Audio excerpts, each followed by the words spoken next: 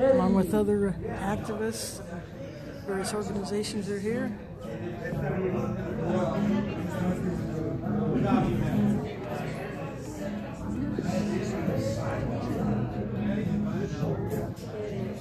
Eddie Bloomer has taken a number of arrests for various causes.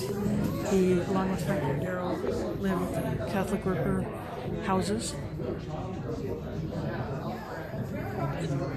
Sunday I took a bunch of food over there that was left over from the mosque.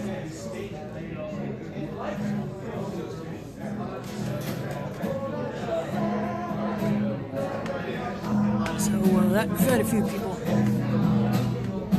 or will be if it hasn't been used yet, because it was frozen.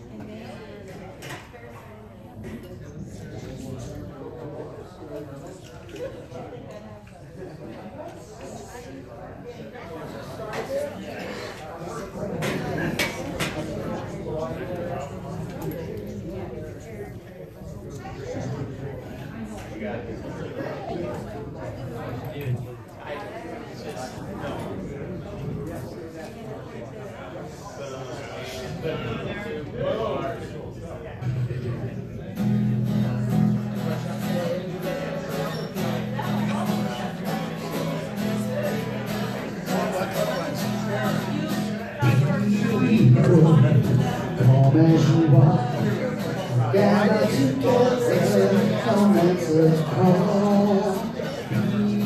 People, whether lonely or far, come together, stand walk. Lay down your arms, hold out your hand. Lay down your arms, now together stand. Lay down your arms, hold out your hand. Lay down your arms now, together we stand. People, come as you are, gather together, come as we call. People, whether you're near or far, so come together and stand and walk. Hold out your hand, open your heart, hold out your hand. Hold out your hand, open your heart. Hold out your hand now, together we start. People, come as you are, gather together, come as a call. People, whether you're near or far, so come together and stand. I told him we had a video. Open your heart, open your eyes, open your heart, now together we try. Open your heart, open your eyes, open your heart, now together we try. People, come as you are, gather together, come as a call. People, whether you're near or far, so come together, stand and walk.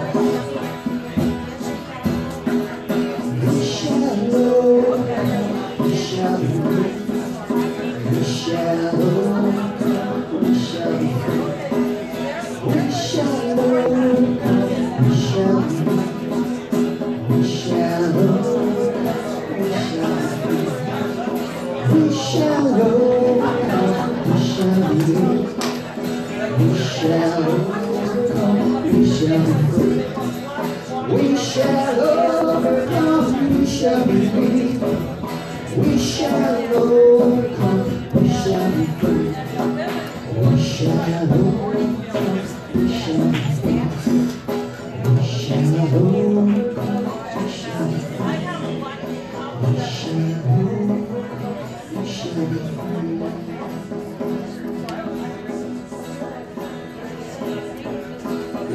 shall overcome, we shall be free.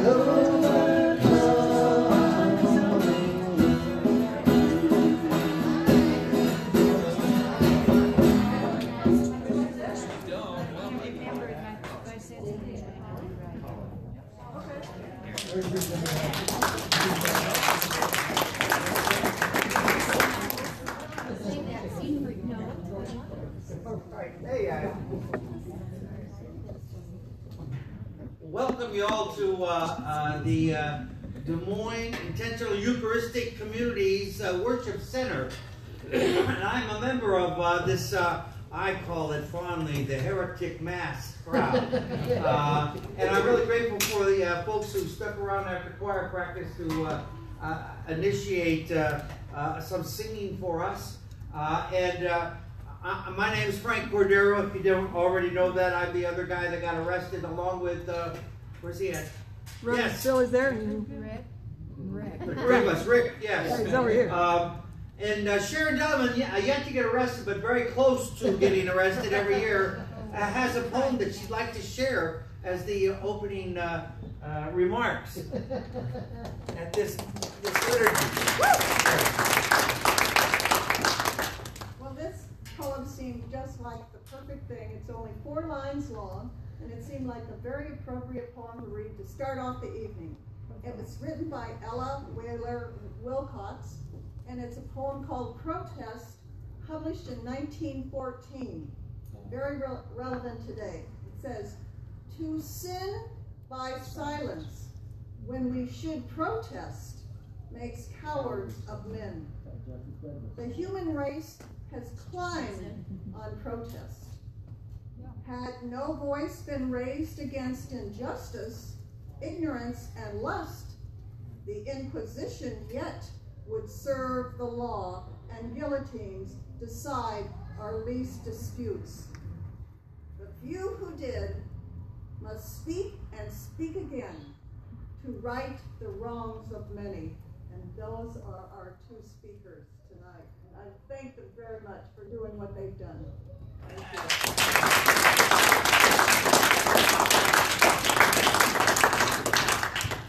We're very fortunate to have a singer here amongst us.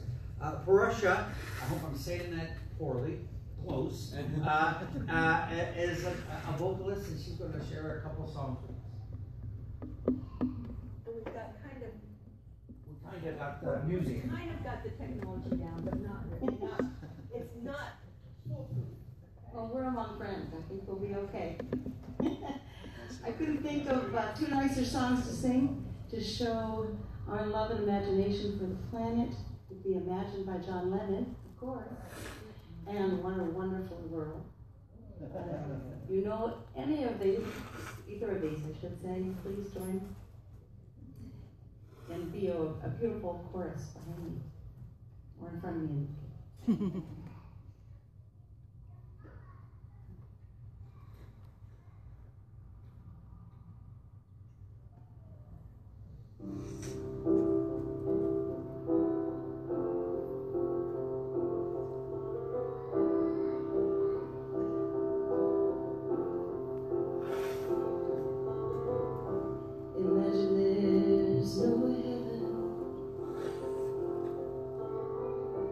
It's easy if you try. No hell below us, above us all the sky. Imagine all the people living for today. Imagine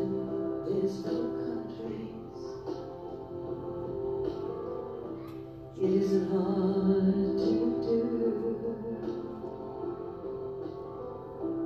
Nothing to kill or die for, and no religion too. Imagine all the people living life in peace. You look, you may say I'm a dreamer, oh, but I'm not the only one. No, I hope someday you'll join us. Yes, and the world will live as one. Imagine no possessions. I wonder if you can. No need for greed or hunger. A brotherhood of man.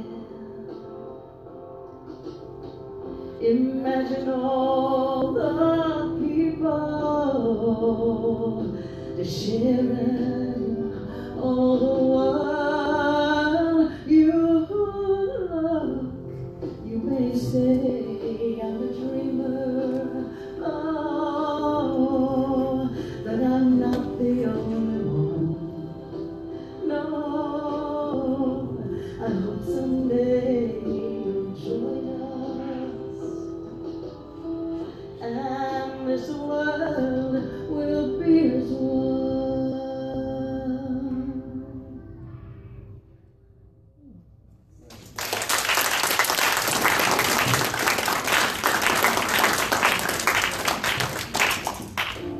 You are just beautiful.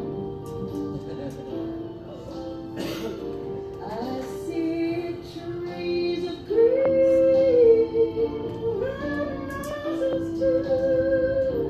I see them move for me and for you, and I think to myself, what a wonderful world.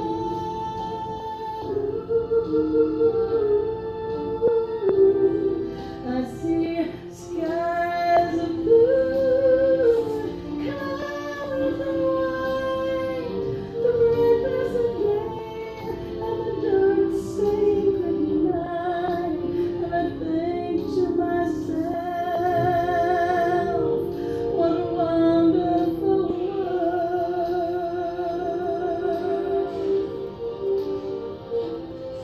And the colors of the rainbow, so pretty in the sky, are also on the faces of the people passing by, as they cry, shaking hands, and how do you do?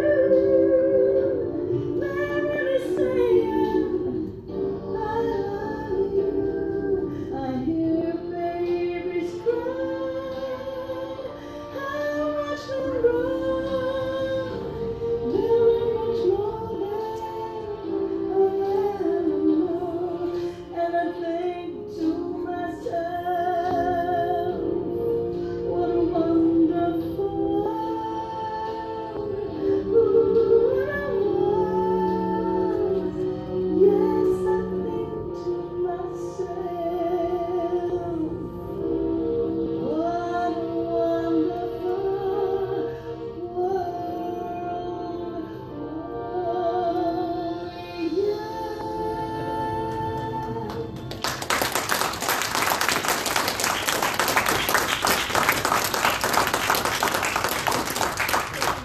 That was cool. Thank you very much. Yeah.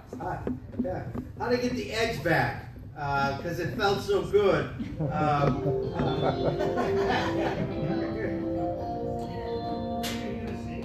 Yes, that's how to get the eggs back.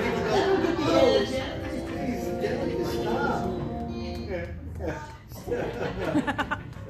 Well, I'm glad we're all in a good mood. I'm glad everybody showed up.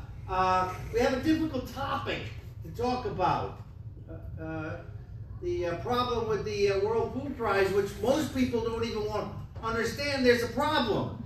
And I'm warming up for Reverend Billy, and as a warm-up for him, I'm going into the Old Testament. The text, I think, that really speaks well about what the World Food Prize is all about. It's collusion with corporate ag, and my generation of baby boomer Iowans and older. There's plenty of them out here right now, because this is our story, gang. And it comes from Genesis. It's the 47th chapter, and it's called Joseph's Land Policy. It's there right at the end of the book, and man, it's extraordinary. Now you know who Joseph is. He's that guy at the end of the line of the patriarchs. You got Abraham, you got Isaac, you got Jacob, then you got the 12 sons. You want to read about families that got problems. These guys really weren't the nicest people to each other. Joseph, out of jealousy, was sold into slavery to Egypt. You know, that's how the brothers treat each other. Joseph is our story. Because Joseph is the guy that used his God-given gifts. Can't blame him. He was in jail. I'd grab at anything to get out of jail. His God-given gifts of interpreting dreams. And when the Pharaoh found out about it, got this Hebrew slave prisoner and said, help me with this dream. Remember the dream where you got these 7 fat cows coming down the river, and then he has 7 lean, starving skeleton cows, and he asked the Jewish kid with his God-given gifts, tell me, what does this mean? And he gave the Pharaoh what he got, his interpretive skills, and he said, well, that means you're going to have 7 good years, and after those 7 good years, going to be 7 bad years of famine. And of course the Pharaoh said, oh my God, what should I do? What should I do? And he said, who's smarter than Joseph, this kid from Israel? So he made him the head steward of everything. Everything. And now, listen to the policies upon which the people were able to be fed. But what happened to them in the process? And it begins with verse 13 out of 47. He says, since there was no food, the lands of Egypt and the Canaanites were languishing. Joseph gathered in payment for the rations. All of the money in Egypt and Canaan was taken from the people. That was 1 year. And then the next year, since our money is gone, Joseph replied, well, give me your livestock. Does this sound familiar? 2 bad years. So the livestock is gone. Come the 3rd and the 4th years, with our money spent and our livestock made over by the Lord, there is nothing left to put at our Lord's disposal except our bodies and our farmland. Take us willingly, the starving people said, take us, take us and our land in exchange for food. We'll become Pharaoh's